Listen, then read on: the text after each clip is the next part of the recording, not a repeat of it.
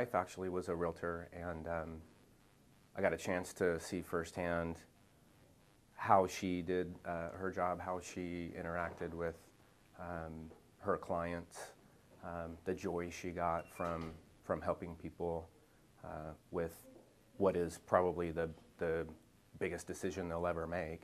I started with another company locally, but I had a chance to get to know one of the office managers at Coldwell Banker, and liked what he had to say, liked what the company had going for them, and thought it would be a good decision for me to move over to this company. And that was about 8 years ago or so, and I've been with them ever since. Situation where one of the brokers really came through for me and made me feel like, you know, at any time, no matter what the problem was, I could go to them and they'll have my back. There was a local builder who had an internal issue with one of their employees, more or less feeding leads to other realtors here in town, and more or less putting them on contracts without them technically being the buyer's agents. I had closed escrow on a home with this builder, and they withheld my commission check until I agreed to come in and basically give a testimony about how I knew this employee, what my relationship was, etc. And it didn't go over with me too well. So I had called John Mackesy, one of the brokers, and explained the situation to him.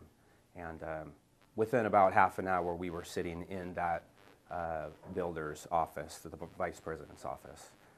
And within about 10 minutes, the matter was resolved. I got paid, and it was a done deal. So I thought that was pretty cool that I could pick up the phone and call one of my brokers directly, and he could drop what he was doing and come to my assistance. I think the one thing that does it for me is the strength of the company, the stability of the company. I mean, these guys have been in business for a long time. They've got a great business model. They run their business very professionally, very efficiently. I've noticed a lot of the other brokers in town, you know, they'll merge and they're selling, you know, their companies, and they're changing brokers and office managers and sales managers consistently. And it's one thing I haven't seen with Coldwell Banker. And that's pretty important to me as a professional. I don't have to worry about the company closing its doors.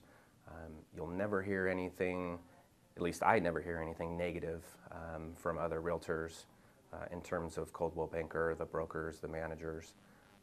So again, for me, I think it's just the stability of the company, the name recognition of the company, and the fact that we at Coldwell Banker, you know, we're the biggest, we're the best. My only advice would be to don't be afraid to ask questions. Matter of fact, I just entered a deal with a brand new Coldwell Banker agent. She's just been here since December, about 2 months. It's her first deal. It's an REO property listing of mine. And she was very forthcoming and came to me and said, you know what, Larry, honestly, this is my first deal. And you know, you could tell she was a little bit timid, a little bit afraid, and just the fact that she was honest and asked for assistance, it was really important to me. And so I pretty much gave her some comfort and said, I'll walk you through the entire thing, don't be afraid. If I can't help you, we've got, you know, your sales managers and other agents around that can hopefully help you. But one of our company mottos is ask for the business, which is probably the #1 motto in my opinion, because it works.